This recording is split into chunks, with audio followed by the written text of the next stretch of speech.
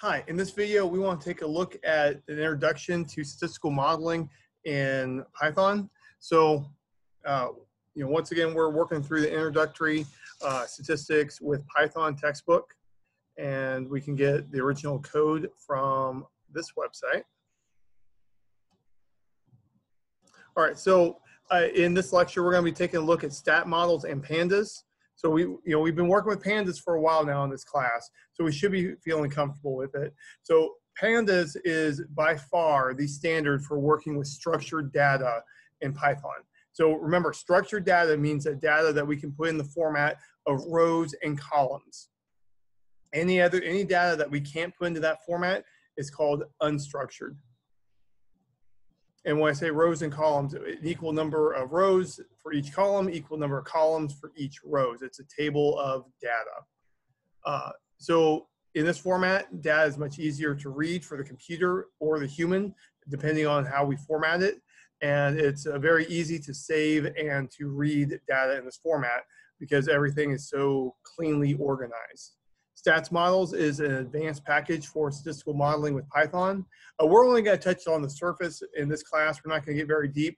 I'm hoping that what we talk about in this class is a good primer to get you interested and excited and start digging into this. There is some good stuff in this package. And if you want to start digging in, look at some more, here's some good information for you.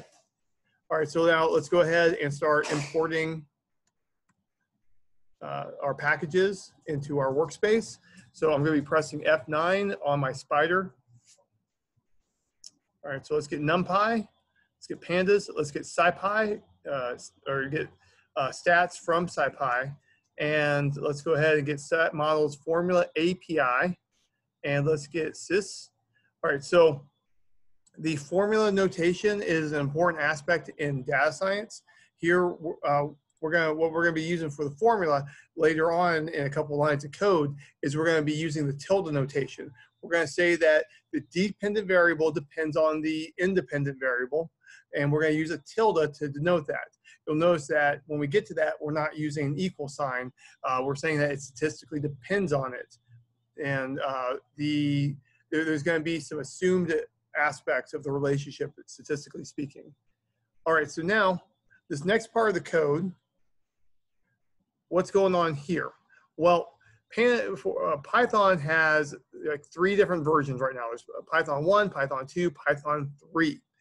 And this is one of the downfalls of Python. It's one of the major disadvantages of it because you need, if you get real good at one and you go to another workspace, another office, another job, you might have to pick up another one. It's not crazy different between the 3 different versions, but there's enough of a difference that it causes problems. So this part of the code, what it's doing is it's loading the particular package depending on which version of Python you're using. All right, so let's go ahead and let's take a look at sys version info. All right, so let's go sys version underscore info. Okay, so here we can see that the major is 3, minor is 7, micro is 6, and the release level is final, serial is 0. All right, so this is telling me that my version of Spider is using Python 3 because of the major. And if I want to, I can pull that up. So that's in the 0 position. Remember, Python indexes starts at the position 0. So I'm using Python 3. So if I want to, I can just use the code to pull it directly. But I'm going to go ahead and run this if statement because it's so pretty, so beautiful as is. All right, now let's go ahead and get matplotlib. All right, so for our first example, what we want to do, we want to just do a simple linear regression model with some randomly generated data. So this isn't real data. We're just going to use the random number generator to generate some stuff. I'm going to build a Y variable where I know what it looks like, what the relationship between X and Y is, and that way I can take a look and see what's going on. This is a good way to develop like intuition about regression, and frankly, any type of statistical modeling is to build random, build variable data where you know the true population values, generate random numbers, build a model, and take a look and see how things vary. And this can give you insight into how the real situation will look like when you start running with real data. All right, so here I'm just going to get 100 different values for my X. And then what we're going to do is I'm going to take the X values, I'm going to multiply by half, I'm going to subtract 20, and then I'm going to go through and I'm going to generate some random noise. And this will be the random error term. And then I'm going to put the X and Y together to create a data frame. So let's take a look. What does this look like? Okay, so you can see that when I use the arange function on X, it gave me the first 100 values starting at 0. So it goes from 0 to 99. And it's in the format of an array. Right now, what do we get when we take a look at Y? Okay, so we can see, just kind of looking at this, that as I glance through, it looks like, roughly speaking, I'm getting bigger value or greater values as I go from the beginning to the end. So here we start out around -2, and in the end, we end with a little bit less than 30. So, around 30. And I can see that's not perfectly growing as I go from the first entry to the last. And that is because of this. So if I was to redo this, actually, I want to show you what happens if we do it this way. If I take this,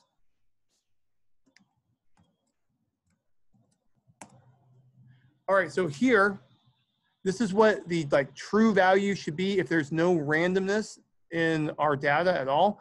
This is what the equation will be. What's going on is the random number generator is simulating like the variables that we can't account for in real life. And so this is how, there are aspects of our data that we do not see all important variables. So there's always a bunch of wiggle, there's a bunch of bouncing around. So things never perfectly fit the statistical model. They perfectly fit the statistical model, you're probably doing something wrong. All right, so here is like the true underlying aspect before there is the unaccounted for variables included. And you can see that it goes very nicely, increases by half for each step until going from -20 all the way to just short of 30. Now, if I take a look at the data frame, when I put them together, I can see that it goes through the pattern that we've already talked about. All right, so now, all right, this is paired data. The best way to look at this is, since I have a numeric variable paired with a numeric variable, the best way to do this is to take a look at it as a scatter plot. All right, so take a look at the scatter plot. That looks like a line. Now, it's not a perfect line. You notice that it's not perfectly aligned, but it looks pretty close. You will never, ever, ever see this good of data in real life. Just letting you know, just get used to it, that you will never have anything this beautiful, this sweet with your real data. If it looks this good, then something was probably falsified along the way.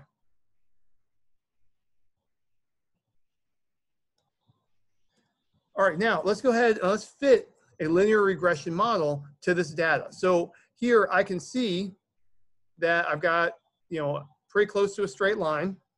I can see that the y-intercept is around -20, and I can see that the slope is around 1/2. And I know that's correct because I generated it. And I can also look at the scatter plot and verify it. Now, it's not going to be exactly 1/2 for the slope. It's not going to be exactly -20 for the y-intercept, but it's going to be close to it. So let's do this. All right, so notice what's going on. In my modeling, here in this tilde, I have y depends on x. That's what the tilde is saying. So we're saying that there's this notation, this formula notation is saying that Y statistically depends on X. Now, there are other variables that are not fully accounted for when I use this tilde notation. That's why I don't have an equal sign. If I had an equal sign, I would be saying that Y is exactly this particular value. No, I'm saying that there is a statistical relationship and we have to figure out what it is.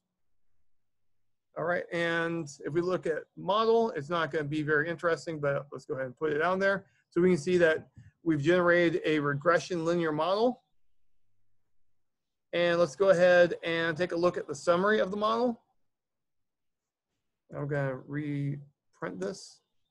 All right, here we go.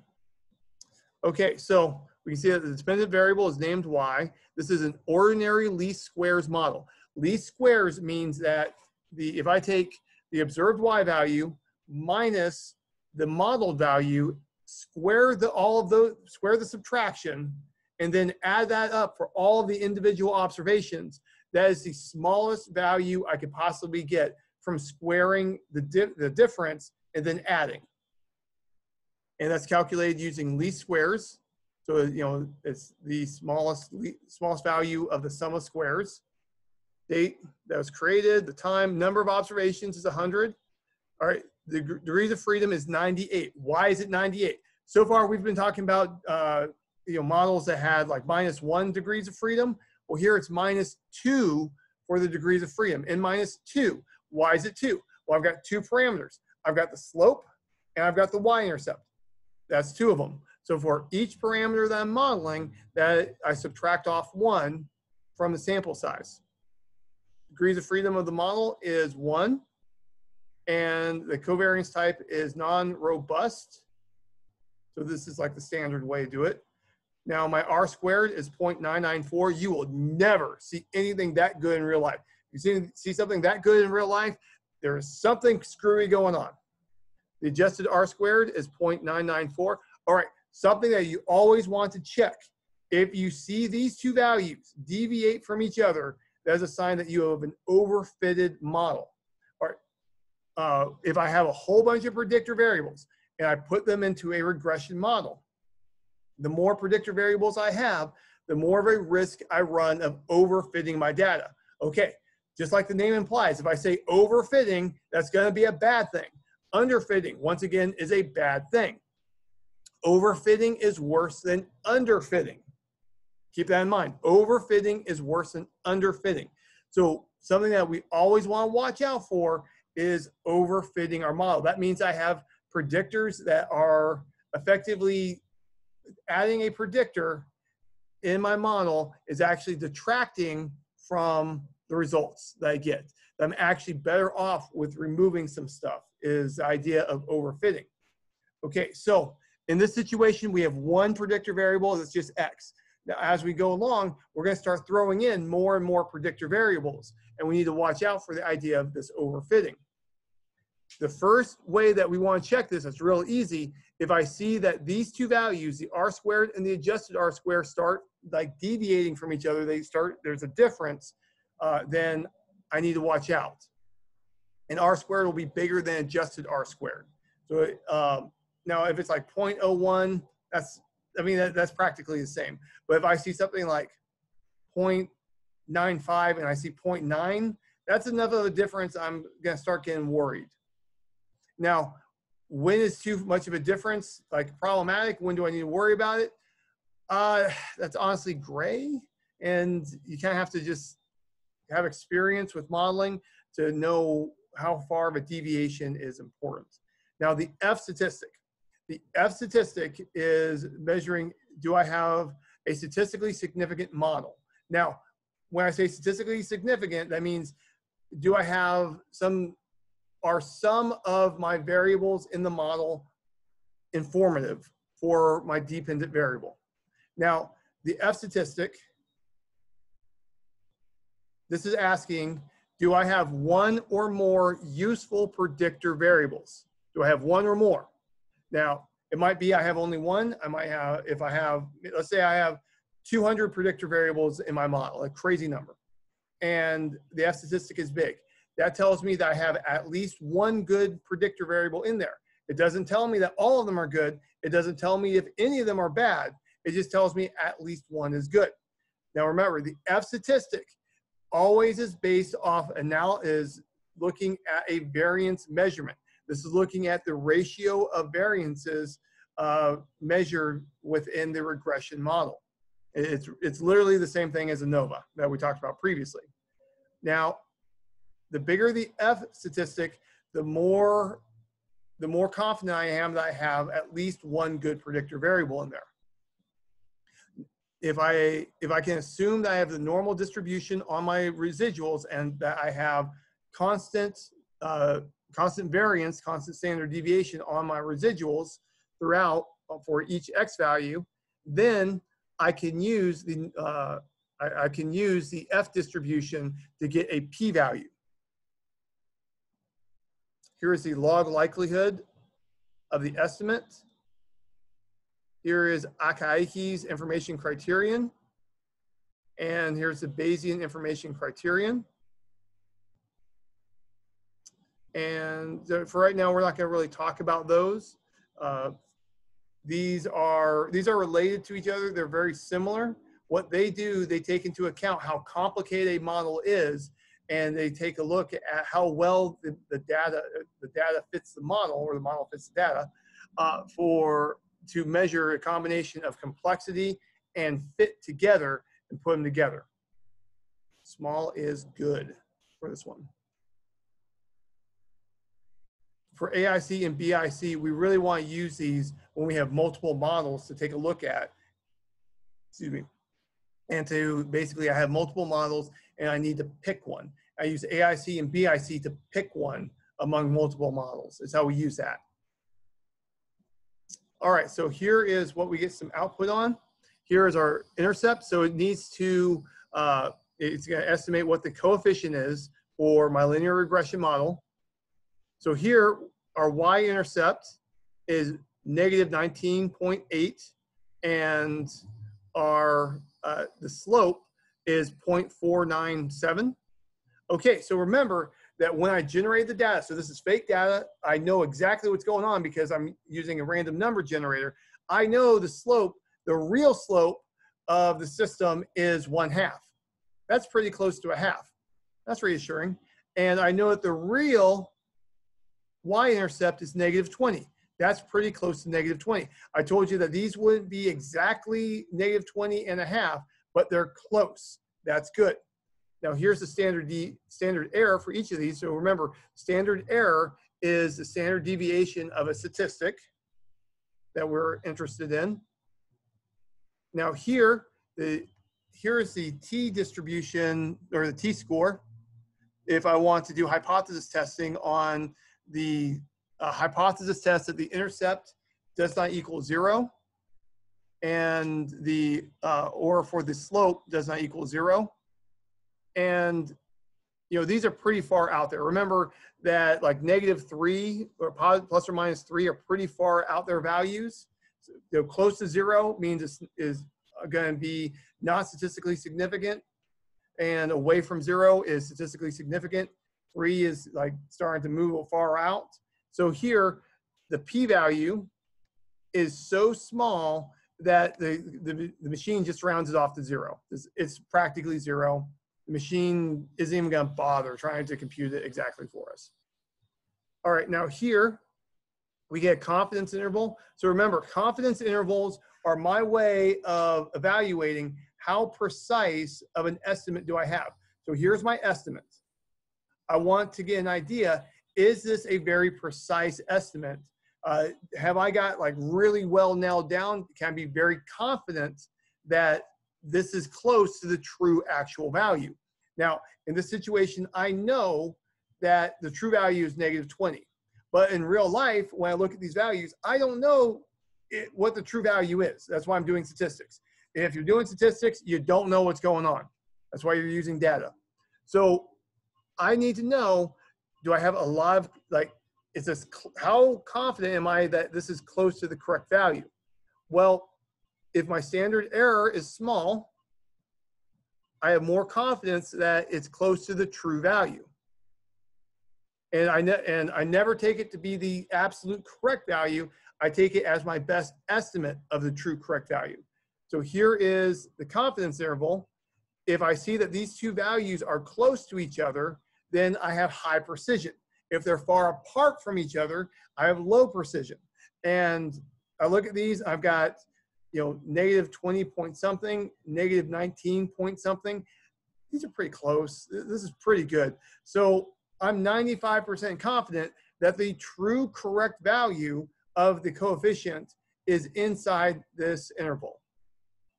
Now for the slope, I can see that it goes from 0.498 to 0.504. I'm 95% confident that the true correct slope is inside this interval.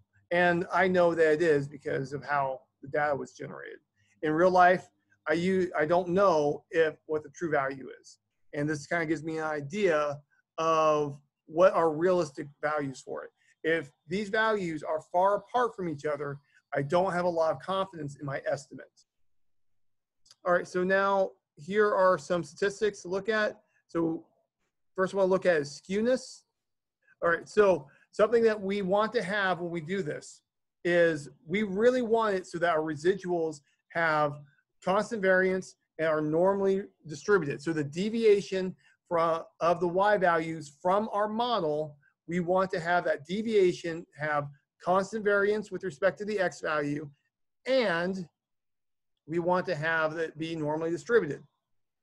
Okay, so normal distribution has zero skew.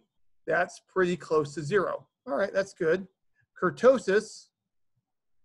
So here, the kurtosis, it's not really where I want it to be. So there's different definitions of kurtosis. And for this one, normal distribution is going to be,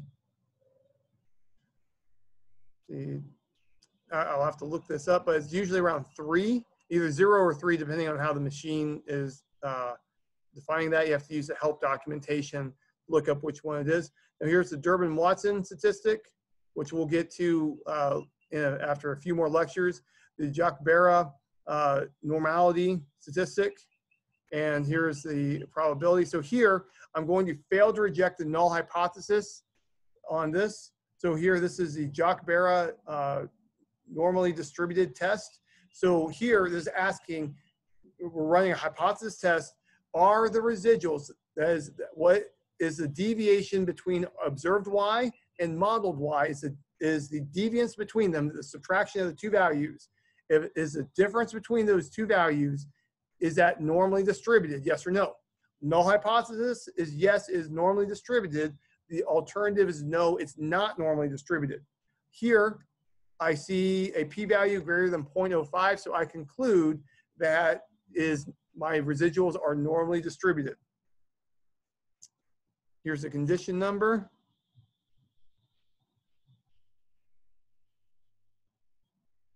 And standard errors assumes that the covariance matrix of its errors is correctly specified.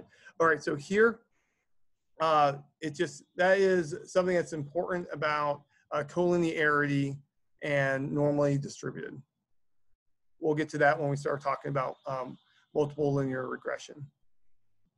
All right, so that's a quick look at some linear regression. That's some exciting stuff. I hope you're excited. I hope you're pumped up for this.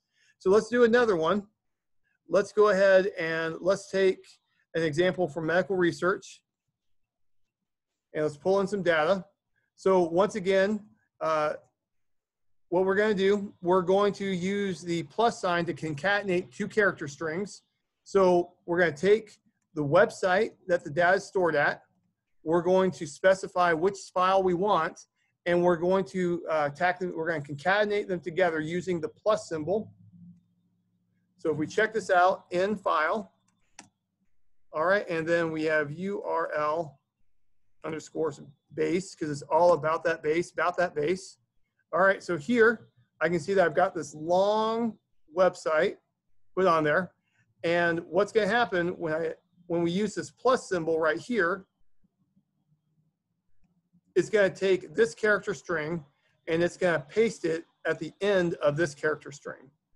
And let's just do that, URL. And so this is an easy way to pull multiple files from one site. That's the advantage of this. All right, so now what we're going to do, we're going to take the website. We're going to pass it to URL open, and we're going to pass what we pull into generate from text. So it's going to take a text file. It's going to generate a data set for us using the delimiter of a comma. So it's comma delimited file. And let's take a look at what our data looks like. All right, so here we can see that we have a bunch of values, and then we have zeros and ones. All right, what's going on here is that these are observed values from patients, and the zeros and ones indicate some feature of the patient. Well, it works out that if they're 1, the patient is considered lean. If it's 0, the patient is considered obese. Okay, well, I mean, it's not a very natural way to be looking at, but this is a good data format to be working with. But for our next step, we're going to take a look at box plots. And this format in Python doesn't really work well for box plots. This format is better within R, by the way. All right, so then let's go ahead and do this. Let's hit lean and obese. All right, so here's the lean vector. And we can see, different values. Let's take a look at the obese vector. All right, so we can see that we've got 8 obese values we have 8 measurements from the obese patients, and we have 12 measurements from the lean patients. All right, so now let's go ahead and put these together in a data frame. And I'm going to say lean is the lean column and obese is the obese column. Let's take a look. All right, just to let you know, this is honestly not a good format to be storing data. This format, we're just using it because this is how Python likes to process data for box plots. Honestly, I would have kept it in the original data format if I was working on a project the way I wanted to, but I wanted to get us into this as quick as possible. And this is within Python. Python likes to have different data for different box plots in different columns. That's just how matplotlib likes to run. Okay, so the reason why I don't like this format is because this format implies that these are 2 paired values. They're not paired. These are 2 different subjects. These are 2 different subjects, but in this format, they appear to be paired. And so that can lead us to confusion and mistakes. So in general, I would not do this, but for the purpose of generating the box plots in a moment, this is a good format. All right, so here we can see that we have about 8 for the average of lean and 10 about 10 for obese. All right, so now let's go ahead and generate the box plots. Okay, so when I take a look at box plots, what I really want to do, I want to look at the boxes. Box plots, look at the boxes.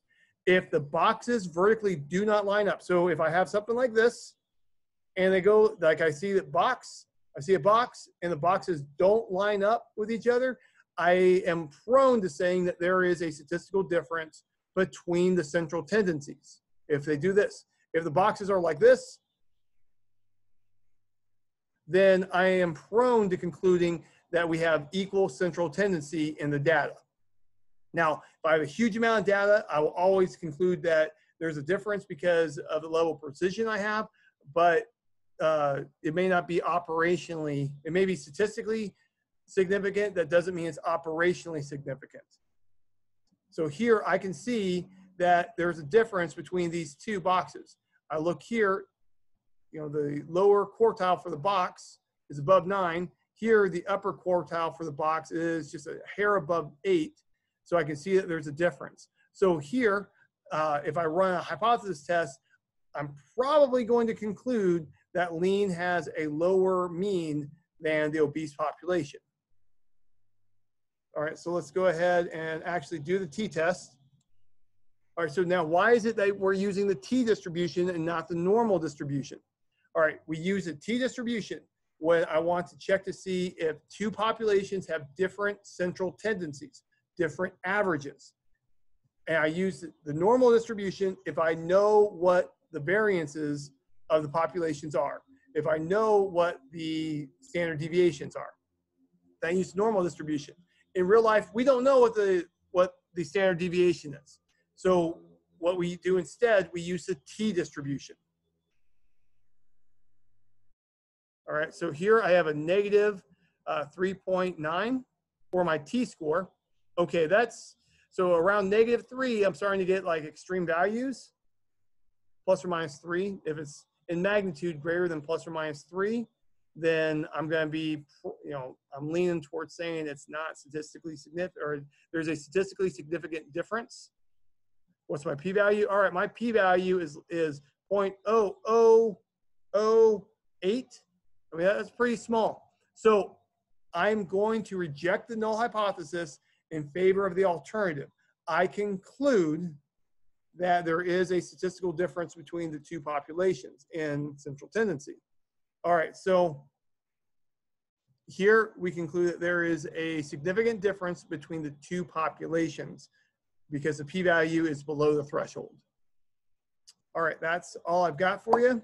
I hope you're having fun and enjoying the class. Take care and goodbye.